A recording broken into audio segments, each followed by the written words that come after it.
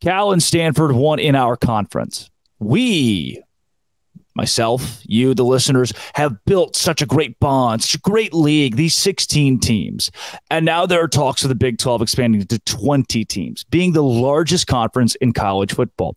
But alas, to do so, that would mean we have to take Cal and Stanford. The first thing I want you to know, and this will be a very educational podcast, I want to dive deep into there are reasons not to take these teams. It's not just, I don't think I like them. Oh, they haven't been very good at football. Let's just not take them. No, there are legitimate reasons not to do this. There are legitimate reasons that when you go to the water cooler and Gary, the guy across the office who's in his cubicle and just doesn't know a lot about sports, and he's like, hey, man, what do you think about, or hey, woman, what do you think about the old Cal and Stanford going to the Big 12? You slap him right across the face. I don't condone violence.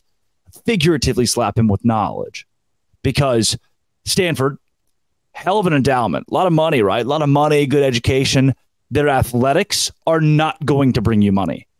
The Stanford football is not going to bring you money.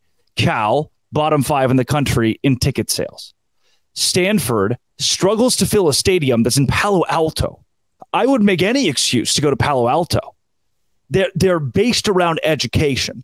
Make no mistake, the Big 12 has never screamed at anybody, we're the best academic conference. Our goal is to be educationally sound. And neither is the Big 10.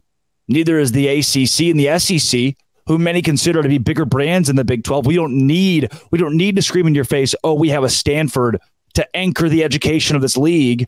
We don't need Stanford's endowment, because the money they bring from athletics is just not worth it. Because think about this, and their athletic budget's not bad. It's not like they're one of the poorest teams in college athletics. Think about this. The big moneymaker for Stanford is Olympic sports. What does the Big 12 not put as much focus on? It's Olympic sports. We, us simple people in the Big 12, we like the normal things. We like football and beer, unless you go to BYU or Baylor, and fried food.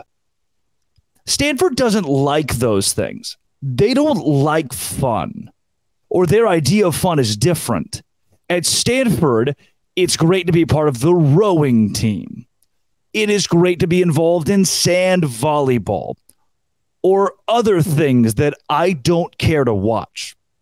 Sure, every 4 years when it comes on TV because the Olympics are on, I'll give it a gander. But I forget that those things exist.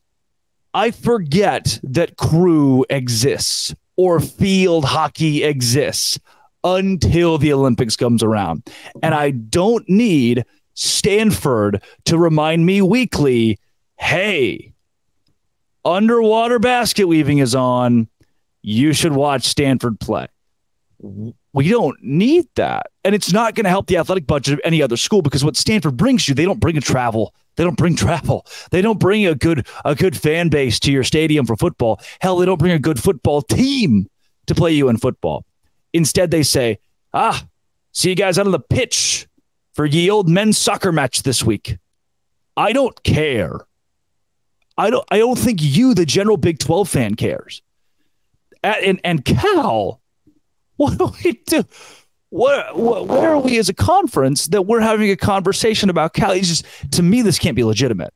To me, that this is smoke and mirrors. Somebody else is telling you, the mainstream media is telling you the Big 12 is going to take Stanford and Cal. This is what's going to happen.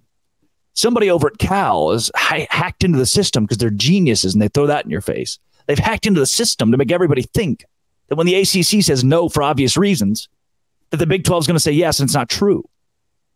The Big 12 doesn't need them. It is so unnecessary. Taking Stanford and Cal would be so unnecessary. One of the worst parts of this whole deal, too, there's a lot of ins and outs here. One of the worst parts of this whole deal, you'd be sticking your neck out to overrule the irate 8.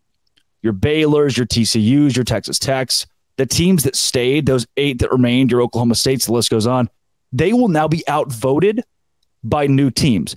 Worse so, you have put, in this scenario, you could put 8 irate 8 teams and 4 the new AAC BYU teams, and then 8 Pac-12 teams. You would have a voting block of Pac-12 teams that equals that of the remaining Big 12 teams.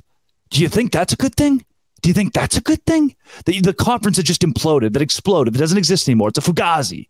That you allow them the same amount of votes as the geniuses that kept this league alive.